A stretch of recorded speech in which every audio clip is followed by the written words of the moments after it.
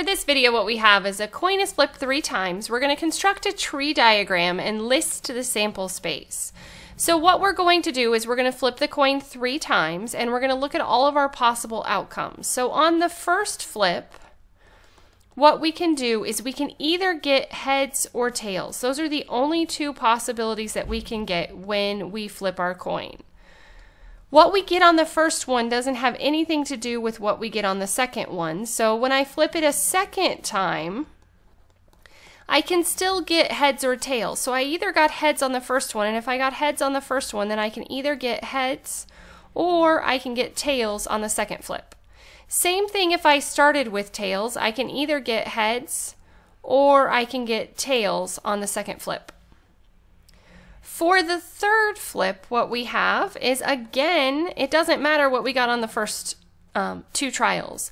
The coin doesn't have a memory, so it doesn't matter what you got. So I could get heads, heads, and then I could get heads again, or I could get heads, heads, and then tails. Okay, for this one, I could still get heads or tails. For this one, I can get heads or tails.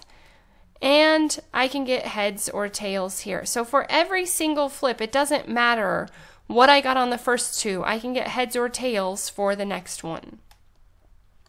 So if we were to use the fundamental counting principle to help us back up to see what our sample space is, remember the fundamental counting principle says that no matter how many times you do something, you can multiply them together to see what your total sample space should contain. So I had 2 outcomes for the first one times 2 times 2, and you can see that we ended up with 1, 2, 3, 4, 5, 6, 7, 8 different combinations of flipping our coin.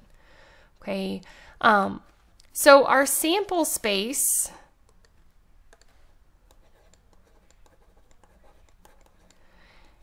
we can go through and write out all of our possibilities that we could have. We could have heads on the first with heads on the second and heads on the third.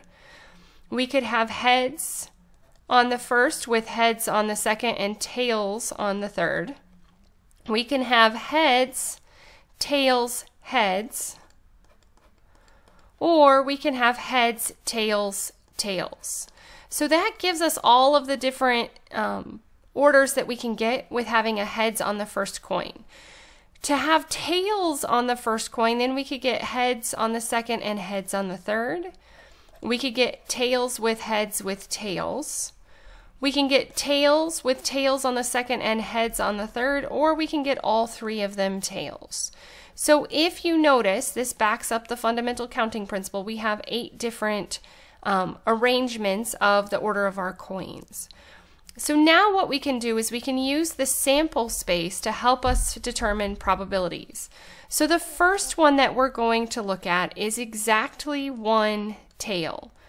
So we're looking for the probability of 1 tail. So what we want to do is go through and see where we have exactly 1. So this one doesn't have any. This one has exactly 1. This one has exactly 1. This one has 2, so it doesn't count. This one has exactly 1. And then notice we have 2, 2, and 3. So there's only 3 of them out of 8 total that give me exactly 1 tail. So the probability of getting exactly 1 tail when you flip a coin 3 times is 3 out of 8. For the next one, at least 2 heads. At least 2 means that the smallest that it can be is 2, so that means it's greater than or equal to 2. Okay, and I should probably put the letter that we're looking for. So for this one, we're looking for greater than or equal to 2. That's what at least means. So if we go through, we can see that this one is greater than or equal to because it has 3. This one is greater than or equal to because it has 2. So this one has 2, this one has 2, and the rest just have 1. So we can see that 4 out of 8, or 1/2 of our combinations, have at least 2 heads.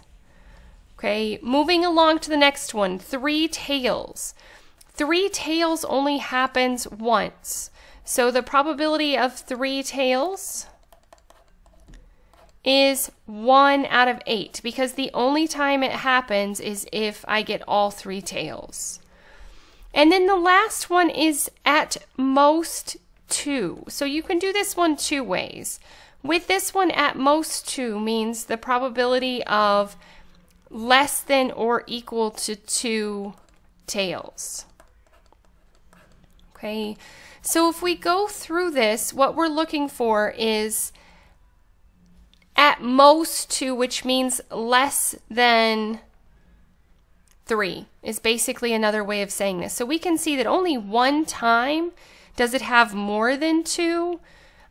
So we could just do the complement rule and do 1 minus 1/8 to get it, or we could go through and count all of the ones that have at most 2 tails. So this one doesn't have any, which would count. This one has 1, this one has 1, this one has 2, 1, 2, and 1. So the other way that we could have done it is just count how many have less than or equal to 2 tails, and that would be 7 out of 8. So there are 2 ways to come up with the last answer.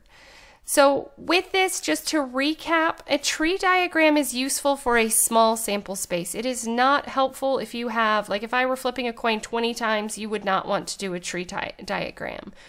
But if you have a small sample space, it helps you to see what exactly is happening, and then it can help you find probabilities. As always, thanks for watching. If you have any questions, please let me know.